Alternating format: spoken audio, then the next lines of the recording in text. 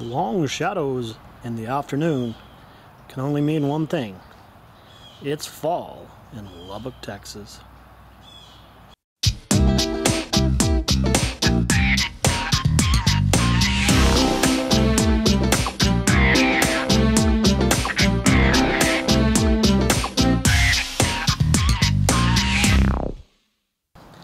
It's early November.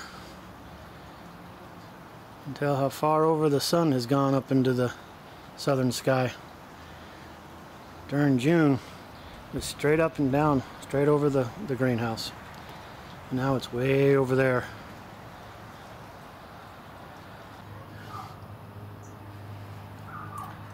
Well, we're about to have our first freeze.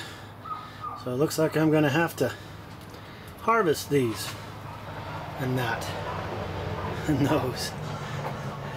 Pretty good considering it's November 8th. And unfortunately, I don't think these are going to be anywhere near ready, except for maybe this one, by Tuesday of next week. It's Saturday now. Come Tuesday, some more up there. Come Tuesday, we're supposed to get a freeze every morning for the rest of that week. These might, I don't know, there's, I feel bad, but it's just too big to move indoors and too unruly. And I can't afford to get a heater. So I'm just gonna have to take them and see if fried green tomatoes are really that good. Look what I got today.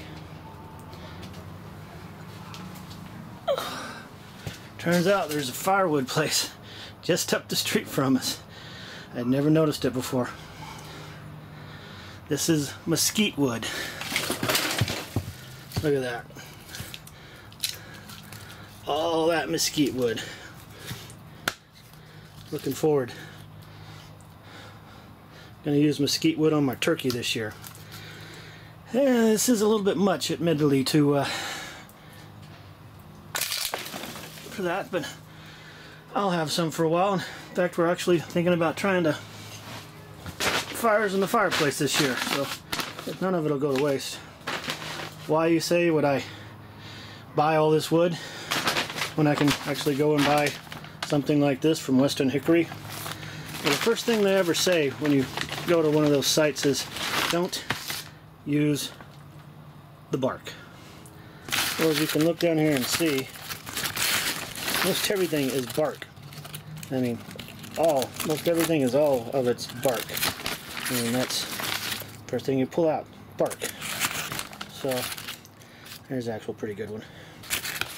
But so these cost about a third of what those did.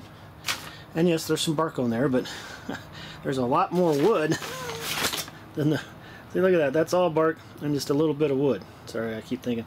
That's all bark and just a little bit of wood. Well, that's all wood and a little bit of bark. Goes all the way over there. So, as I said, you pull that out, it's... I admit I was hoping to get half mesquite and half oak, but they actually wanted to sell me about 3 times this much, and I told them it was just for smoking. I didn't need that much, and finally talked them down to a third the size for what I thought was a rather reasonable price. So I didn't want to push my luck by saying, can we do half and half? So I'm gonna have some mesquite to cook with now. I'm looking forward to it. I'm going to be buying a cheap turkey here pretty quick and showing you how to make a cheap turkey. It tastes just as good as one of those $2.50 honeysuckle ones. So that's an upcoming video. Look what else I have. It's a butternut squash. I'm going to cut this sucker in half, smoke it, and make smoked butternut squash soup out of it. That's a future video as well. This is our newest addition to the plethora of cats that we already have. Don't need any more cats, but he showed up. He's half tame, half not. He's enjoying being out in the sun today.